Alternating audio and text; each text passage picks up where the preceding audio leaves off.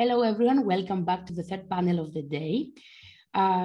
We have with us Manon from RSM, Nicolas from Linklaters, and Claire from Allen & Overy. And we're going to discuss regarding diversity and inclusion and equality in the working environment, and especially in private equity.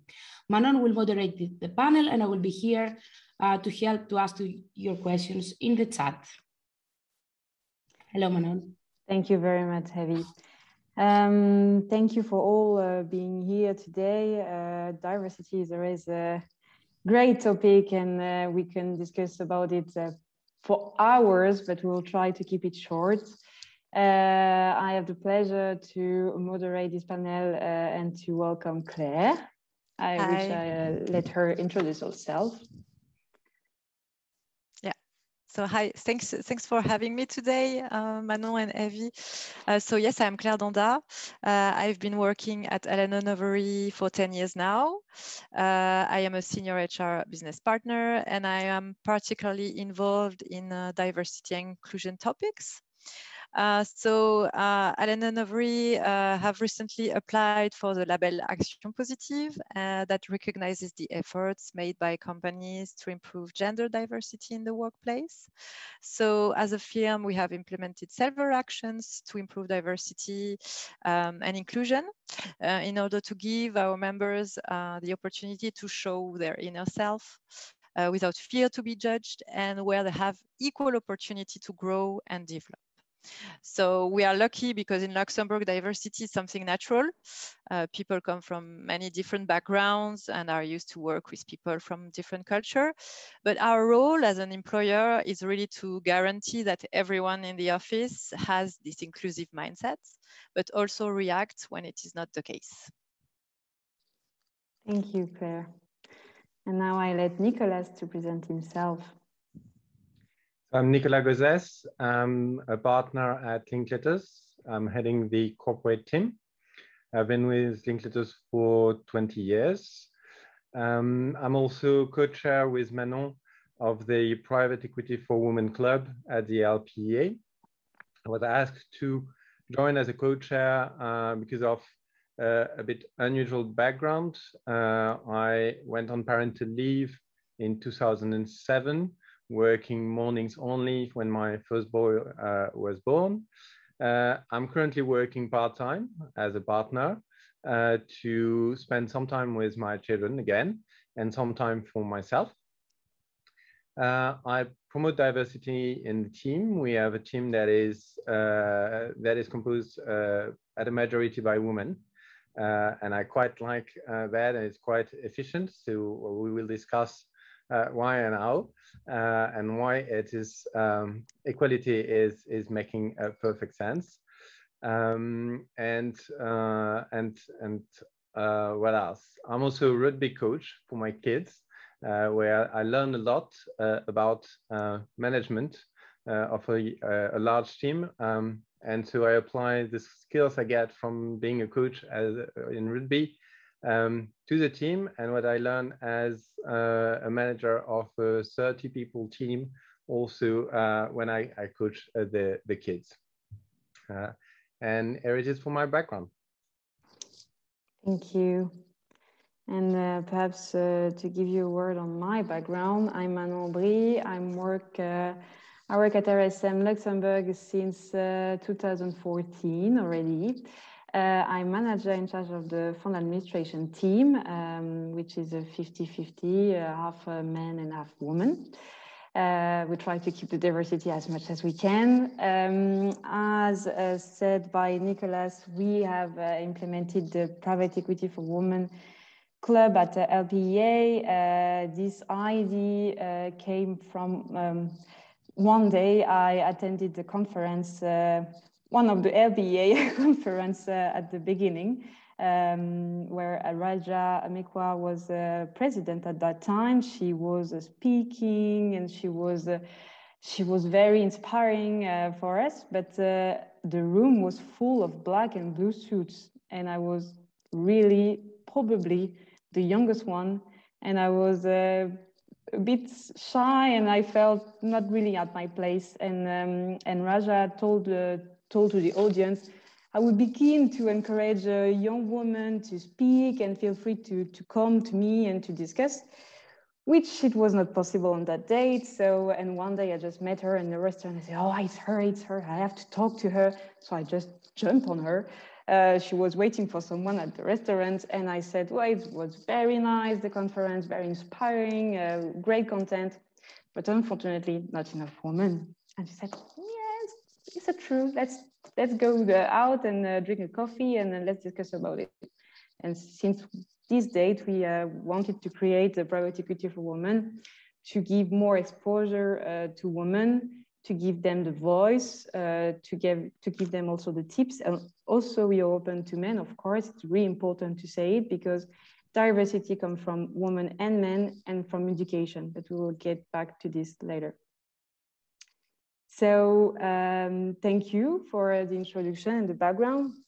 So maybe facing the diversity could be different for all of us, could be different from our background, from our being a man or a woman, given your age, given your physical appearance, could be everything. So perhaps Claire, as a woman, did you ever felt or faced difficulty one day in your life, in your job or in private life, perhaps? Yes, absolutely. I think every woman has faced such challenges in their life.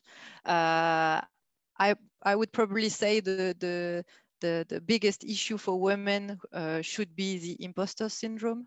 The imposter syndrome is very strong among women.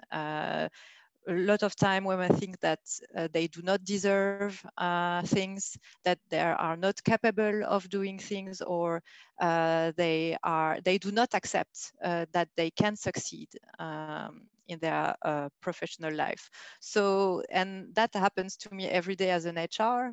As an HR, our role is really to challenge the stereotypes, because these stereotypes, these unconscious bias, are really deeply rooted in everyone of us. We have all unconscious bias. And by the way, if I can encourage you to have, if you have not already done so, these tests on the Harvard website. If you just Google Harvard tests unconscious bias, you will have a whole list of tests. And it's really incredible to see that you are not even aware of the unconscious bias that you have on a daily basis. So that's also part of my job, challenge the stereotypes, challenge also the corporate culture, especially in a law firm, because if I ask you to close your eyes and imagine the typical lawyer, you will certainly see a white man wearing a black suit, that's for sure. So yes, really we need to challenge this every day, help the women to get free of this imposter syndrome. But also, so it's part of raising awareness. So I really believe that raising awareness is really important. But the other thing which is really important is training the manager, because they play a key role in this, in all of this, because they need to help people grow and develop. That's their role. And show them that they are capable of doing things. They really act like role models. If I give you a short example, if you have a meeting, when you have 10 people around the table, it's a fact that men will speak more than women. It's a fact. So we believe that it is the role of the manager to ask the women to express themselves, to show them that their point of view matters and it's really important. But what I think is also very challenging is that we are evolving in a very demanding industry, extremely rewarding, but also with a lot of stress and time consuming. And that's true that especially in our industry, we have seen many women stepping back in their career when they wanted to build a family. And we tried to give them the flexibility they need to find the right balance for them. But it can apply apply to men as well, huh? But that's the issue we had with women. So yes, we try to coach them, we try to get them prepared. That's why we have developed a lot of things that I will explain later on. But yes, these are the biggest challenge. But what about you, Manon, as a woman? What were the difficulties that you went through during your career so far? Oof, where to start? Maybe when you talked about unconscious bias, what I heard and when I learned with the Harvard studies, it's when, well, the guy just asked a panelist, the audience, to listen to speech. They had to convince the audience to sell something, just to take an example. They have the exact same text, the exact same numbers. And the attendant just believed that the guy were more convincing, more, they gave more facts. This is more real. And woman was probably not enough, too much in the feelings. It is exactly the same text, exactly the same facts. It is exactly my daily life. When women try to convince their boss or the team or any clients, coming from a guy, most of the time you will hear, oh, this is so great, he's ambitious, he's speaking well, he can do everything. You will listen to him. And a woman, you will say, oh, she's proud, she's haughty, she's too much, well, she has too much feeling. She's always too much, and you will always be considered differently being a woman or a man. So when I try to raise my voice, sometimes I'm being perceived in the wrong way. But the guy will say, oh, he's really, really ambitious. That's really nice. So it's very difficult from being there. And it was even more difficult when I was younger, when I started my career, because I was, as you can see, blonde. I like to have nail polish on my hand. And I was a former dancer, so I was in a completely female world, surrounded by women, all these kind of things. And I start working in the finance industry, in the fiduciary world, surrounded by nerds, guys, passionate by Excel sheets, which I completely misunderstood at the very beginning, but I felt that I was perceived as who's that girl? Who is she? Because she's too different to be to be there. And finally, I had to prove that I had the right experience and the right skills to do my job and to do it properly. But it was very difficult to be young because you don't have the gray hair effect. Men will probably better understand what I say. And I was a woman. So when I speak, it was very difficult to be listened. But with the time and following the years, it's becoming more easy for me, and probably because I worked on myself as well. I just let it go, and sometimes it's too much, and you will always face people who will have inner beliefs and it will not change. But most of the time, and especially now in this world, you will be supported by men, women to increase diversity. I have a lot of clients who ask for women to be on board meetings, to have a woman represented. Investors ask for it. So it's very, very, now it's becoming better and better, but still a lot of work to do. But I can see and I can tell that I experience some bad jokes sometimes, but probably a woman will understand. Nicolas will probably not face as much as we did, but I'm quite sure he's aware of this, isn't it? Yeah, I thought I was aware, but I'm a man. I'm white. I have gray hair, unfortunately. I'm coaching a rugby team, so quite male-ish in appearance, at least, even if we have girls in the team, and they're playing very well. I say, I can't be the problem. I know, and I'm not making any discrimination from my perception between men and women. My mom was working. She was a partner in a law firm, as was my father. My wife is working. She's my main competitor, actually. She's exactly in the same position, but at Clifford Chance. She's a partner at Clifford Chance Incorporate. So there can't be more competition than between us. I had a parental leave. She had a parental leave. She was promoted partner at the time in another firm 1 year before I was.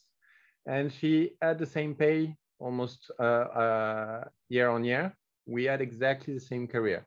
So am I part of the problem? I couldn't believe that. I couldn't believe that I was making any difference. But even if I believe I'm not making a difference, and if my team is composed, it used to be composed mainly of women. At some point, we had 75% of the team being women. No women have asked for a bit more diversity, so we recruited some men as well. But as I say, that can't be true. But actually, there were things that I never experienced myself. The bad jokes, being asked whether I could bring a coffee in a meeting. When you start a meeting, you have 12 persons around the table, and who is asking who wants a coffee? It won't be the man. And I was saying, yeah, but if the women volunteer for the coffee just because they're polite, then they're putting themselves in the situation. I'm not the one asking the woman in the meeting to bring the coffee. I can make myself a coffee. So if they do it, then why are they blaming me thereafter by saying you accepted the coffee? Yeah, that was polite as you were. You offered me a coffee, I took the coffee. And I was just saying, well, it's just a question of behavior. So we need to educate women on the fact that actually they shouldn't do certain things where they're putting themselves in a worse situation. They should speak up. They should, and I was always saying they should. I was not asking myself, am I applying the right behavior internally? Am I actually favoring someone based on certain behavior? And we're in an environment, yes, there is pressure, but women can stand pressure as much as men, where it is tough, but you can have a very good discussion, a very good argument, whether it's men or women. It has nothing to do with that. But at some point, when it comes to some decision, yes, we come back to the wrong metrics. It is about, we're an industry where we're being paid by the hour.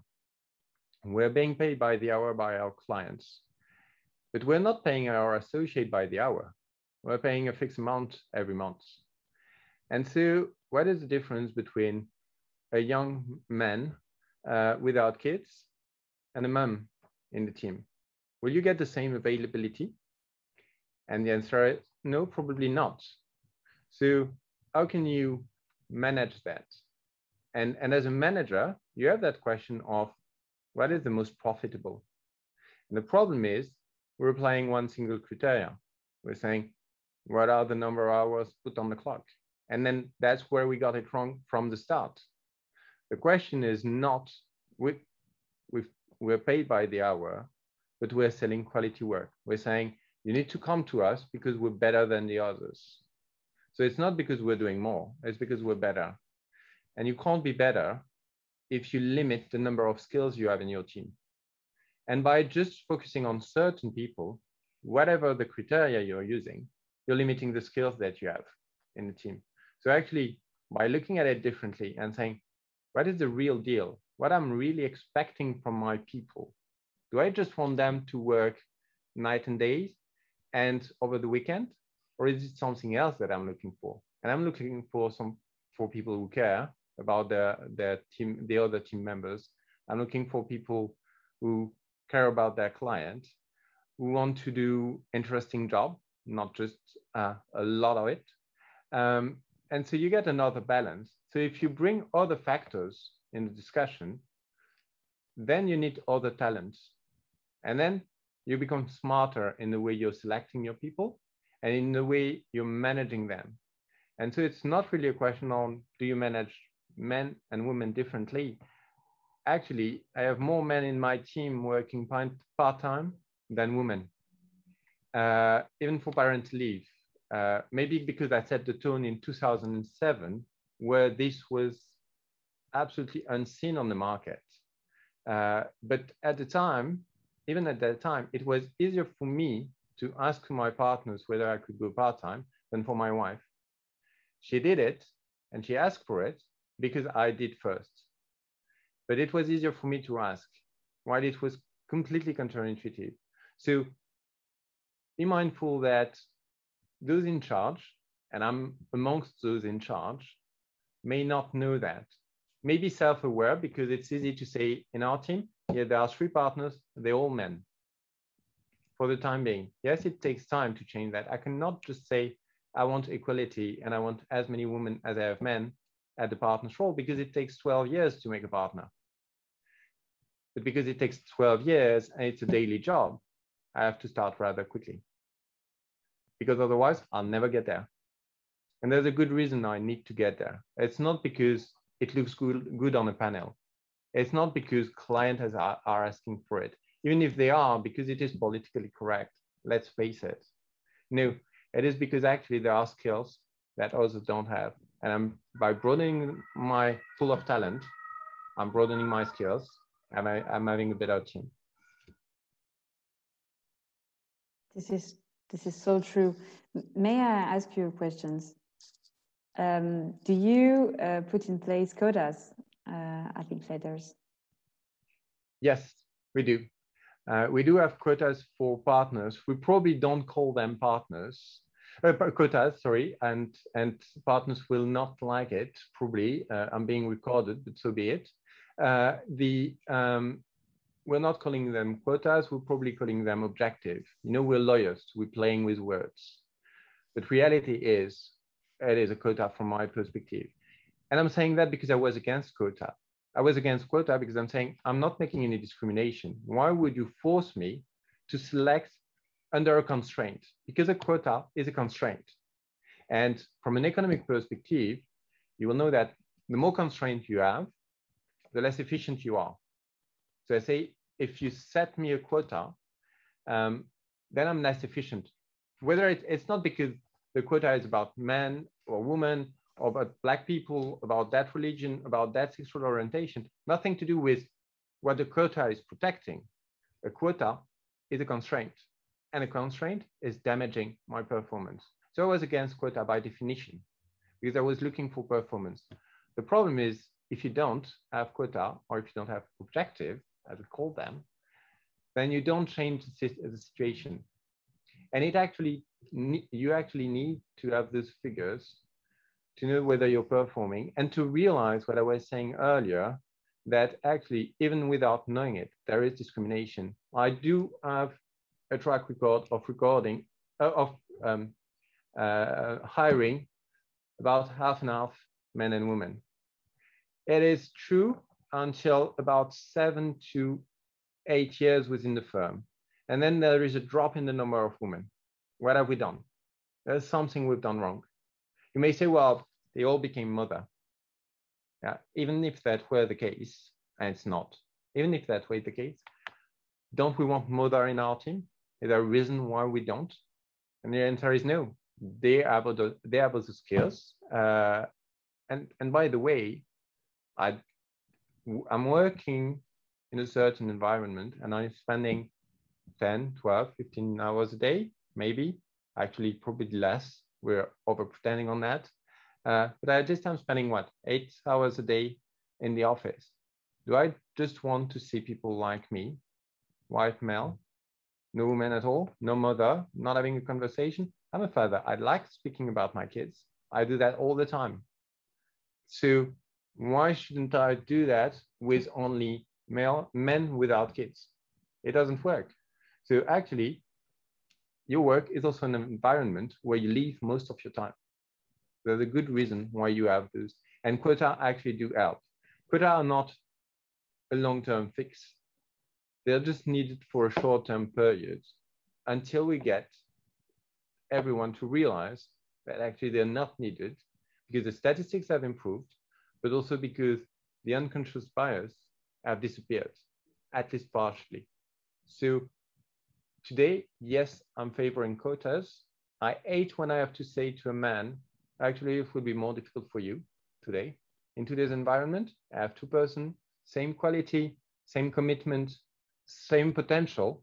And I will say to the man, yeah, it will be harder for you because if I have two seats, perfect. If I only have one seat, more likely than not, it will be the woman. Okay, thank you, Nicolas. And perhaps can I ask you, Claire, what solutions do you propose at your firm, at your level, to try to increase diversity? Yeah, of course. So I can talk a little bit about the label Action Positive. So 2 years ago, we applied for this label, which is granted by the Ministry of Equality between Men and Women in Luxembourg.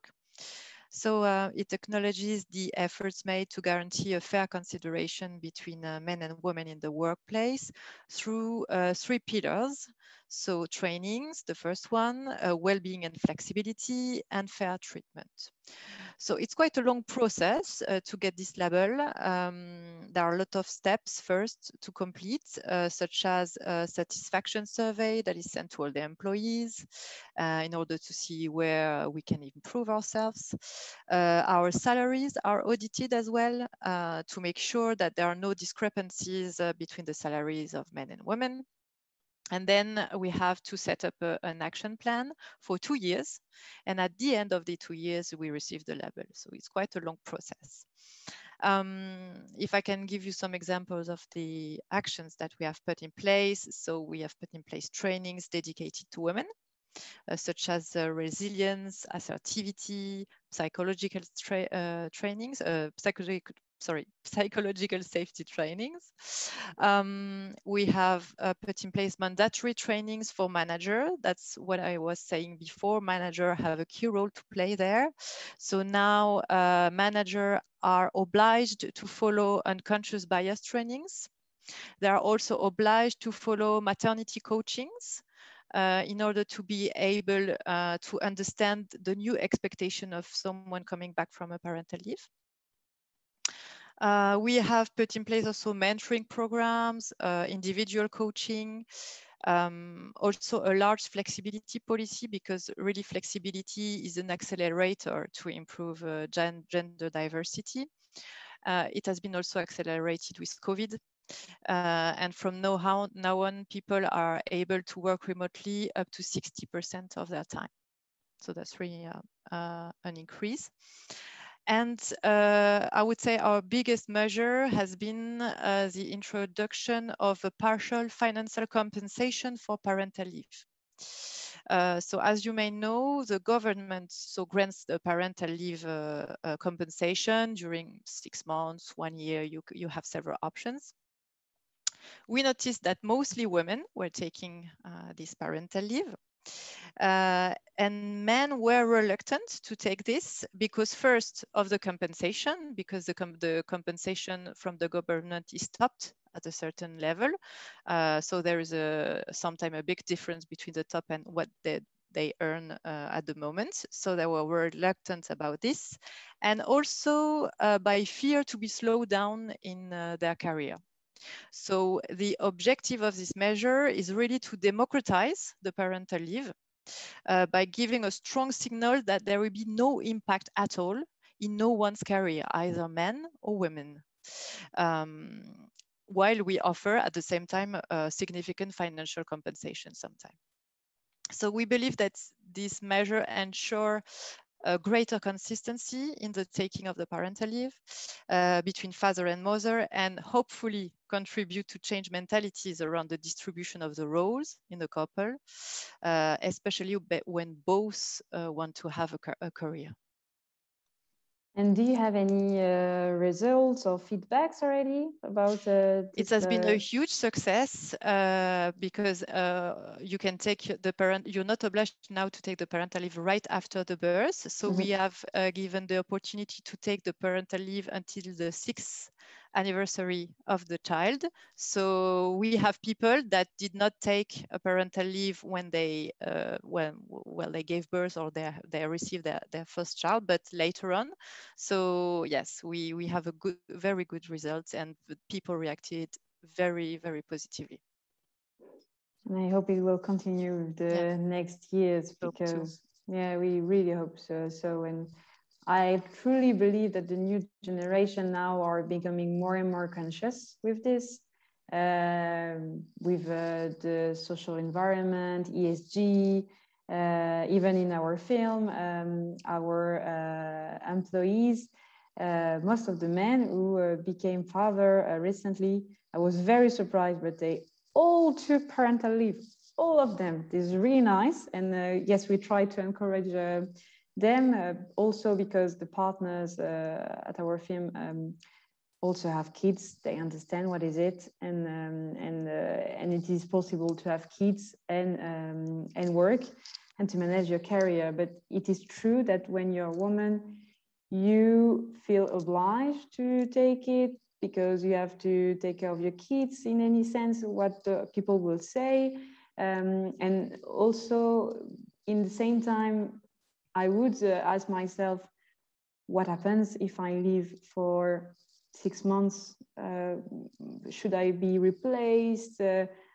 Will I find again my position, all my objectives, my habits as well? So very, very difficult question. But now, with men taking parental leave, I can see that it is being differently. So we also try to encourage it. And Nicolas will say, I don't know your position, Claire, but Nicolas will definitely encourage men and women to take parental leave. That's 100% sure. And to have kids in the same time and be partner, it's possible. So it's very, very nice. Yeah, you can have everything. You can have everything. But it doesn't mean you do not have to make choices. So you can try to get everything, you can ask for everything, but you also have to be mindful of what is feasible or not. And what I see with the parents is that actually the first kid is rather easy to manage. It is a complete change in life, becoming parents, but you still can manage it, because you're outnumbering him or her. You have 2 parents, 1 kid. So actually it gives some flexibility. It becomes much more tricky when the second is coming. Then you need an organization. Don't believe that actually you can manage everything by yourself. In the same way as in the job, you're not doing everything yourself and you need help. Actually, those who are very successful are mindful that they cannot do everything by themselves. And so you have to choose. You cannot say to a manager, and sorry about it, but you cannot say, I want to leave at 5:30. I want to, because the crash is closing at 6. I want to have exactly the same career as the one who is available until 8 and longer. I can't reconnect.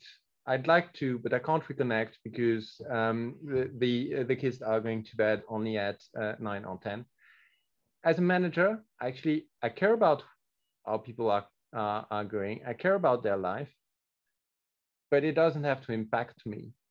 And it doesn't have to impact the business. It doesn't have to impact the other in the team, because that just would be unfair. So it is not that the job or the firm should compensate for your choice. The job should acknowledge and make those choices possible. But it's not for the firm where you are working. And so you have to manage your expectation if you're starting or if you're having this conversation. I was once asked, can I work part-time but be paid full-time? I say, no way. no one will give you that. Say, but you say that you were promoting parents. They say, yeah, I'm offering you the flexibility to work part-time if this is your choice, but I'm not letting you go part-time and pay you full-time. And there was a real misunderstanding in the conversation. And say, come on, I'm only asking for 5 hours less a week. Yeah, but why would I give you 5 hours less a week? For free. For free? Because you decided you wanted to have a family. That I'm not supposed to judge as a manager whether it is better to have a family or to be a golfer. If someone wants 5 hours free to go golf playing, I do not, it would be a very dramatic bias if I were to say I'm favoring families over sport players. That would be completely inappropriate. But it is very difficult to have that kind of speech, actually. I was said I was absolutely male-ish, not understanding women, not understanding parents. They say, no, it's just that your ask is over the top. I'm promoting women, I'm promoting parental leave, I'm promoting equality, I'm promoting diversity. More importantly, I'm promoting inclusion. And for inclusion, you also have to understand that you'll only be included in a group if you're not damaging the group. And so inclusion goes both sides. You also have to accept that you are not the center of that group. Because you're being included, because you're being accepted, you cannot rule for the group. And so just be mindful of that. And I know it is very brutal as a speech, but actually it has to be fair for everyone. Yeah, thank you, Nicolas. I don't know if we have a question in the chat, but feel free to raise any question you might have related to diversity, question you might have to join in a firm or to go in your first position if you need any tips. But perhaps I have a question to Claire. Do you have any tips to give to the young generation or to the young workers who enter in the market to speak about their diversity and to promote diversity, how they can face it? Yeah, sure. First, my first advice is communicate. Communicate on your career plan. It's not because you're a junior that you don't have, like you don't want to have a career or you're shy to tell that you want to become a partner. No, communicate on your career plan. Ask for support because nobody is perfect. Everybody has room for improvement. I would say also revert to somebody, to HR or whatever, if you are the witness or the victim of disrespectful situation. That's really important to make things move. And be convinced that you can play a role in your organization. If you have been recruited, you have value. That's really important. And you need to show it. Do not keep it for yourself. Come as you are, because the last thing we need as a company is to have an army of clones. So really, I think that's my best advice. I have a question as well. You mentioned at the beginning of the call that it's not only gender equality. So I would like, if it's possible, to mention other actions and activities that you are doing regarding other.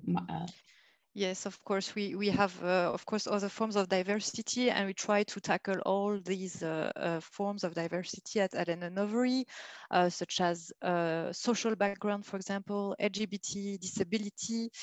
So to give you some examples, we have developed a sponsorship with the University of Luxembourg, which is based on social criteria.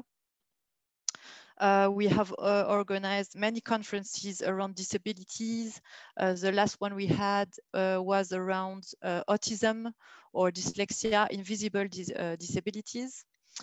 And regarding LGBT, we organize several actions because it's also really important. We are the sponsor of the Gay Pride in Luxembourg. We have organized also conferences to raise awareness. And the last event that we have done is to organize a hackathon with people from the office who competed to work on best practice to implement, to improve the inclusion of LGBT people in the office. So the 3 measures that were adopted in the office was the creation of a guide on how to react when you are a witness of LGBT discrimination in the office, or when you hear disrespectful comments. The second action was the organization of a networking event with clients around the LGBT topic. And the third was a creation of a safe phone number to call, anonymous, when you are a victim of discrimination in the office. So yes, we really try to involve everybody in the firm to together be able to find solution to better include people in the office. Thank you, Claire. We do have the same kind of programs and initiative. I think the legal industry is probably on the forefront of that and has been doing that more than others. At the beginning, you wonder if that just because, again, it is politically correct. And actually, I truly believe it is not the case. I truly believe that actually we react when something is shocking. And we try to mitigate that because it's part of our DNA to try to address those issues that we're saying, and we get focused on one or the other cause or one or the other issue because for any reason it becomes apparent, and so the more we are aware, and I was saying earlier, I'm in the majority, so there are many issues I haven't experienced, and I'm not apologetic about it. I'm just saying it so that you tell me and that people tell me, you know, there's something wrong, so that I can help fix it. And so, for example, during the lockdown, we've discovered that domestic violence was an issue even in an organization like Linklaters. People were sent home. Spending 24 hours a day at home. And actually, we also created a program so that we could welcome people and offer an accommodation to people suffering for domestic violence. You say, how is that possible? I say, actually, it's just when we get aware of those things and of the and when we get the signals, then we try to pick them up and to do something. So it is genuine. I do believe, and I've been among those, again, I was saying, I'm not doing any discrimination. Why is that an issue? Why should I do something? Well, if we're not part of the problem, at least we can be part of the solution. So we're trying, and we're trying out. Exactly. And a tip I will give to not only to the young generation, but to everyone is that even if the firms are putting in place programs, training sessions, and everything to protect people and to increase diversity and to give them the respect, the solution will come from you. In any case, you should be aware of what you say. You should be sometimes conscious that if you say something, even a simple sentence that you might believe that it is not wrong or probably a joke. Sometimes it could be wrongly understood. It could be the person could be hurt. Be very prepared with this. You will always face someone with bad intentions. That's for sure in your life. Whether it is a private or professional life, you will ever face someone with bad intentions. But please do not act as the same as they do. This is extremely important. Be aware of this. Speak about this. Don't be afraid to be whoever you are. You are a professional worker at work. You have been hired because you are skilled, because you will bring something to the company, whatever your background, whatever your gender, sexual preferences, it doesn't matter. And do not let people to tell bad jokes, blonde hair, haha. So at the end of the day, it's not funny at all. So you can laugh about everything, but let's keep it simple and talk about diversity will probably one day bring us to a better world. Well, probably it sounds a bit naive, I know, especially coming from a woman again, but it is true. It is true. Everything will come from education. So be prepared. Keep what we said today in the corner of your brain, because probably one day you will face something or you will hear something in your offices. Just be conscious and try to avoid such sentence or such behaviors. Manon, if I can comment here, I would like to say that these are great actions and thank you for sharing. And I think that this is a benefit on top of the others for someone to move abroad and work here in Luxembourg. At least on my side, I don't think that diversity and inclusion and equality are given to all the countries and to all the people. And I think it's very important on top of the other things to have respect in your working environment. But at the end, I agree with you that everything starts, from us. We have to love ourselves and respect ourselves and respect the others as we are expecting from them to do. Thank you. I don't know if you have any questions, but I guess we are running out of time already. Maybe you are the moderator of the time, so I let you. I think that you helped us a lot. You gave us very important tips. I would like to thank you. I don't see any questions so far, so if you have any questions, now is the time. Thank you, Nicolas. Thank you, Claire. Thank you, Manon, for moderating this panel. I think that we're going to continue with the meetings in the booths, and I can meet again the attendees here with Luis for the last panel of the day. Thank you very much. Thank you. Have a great afternoon. You too. Bye. Bye. Bye.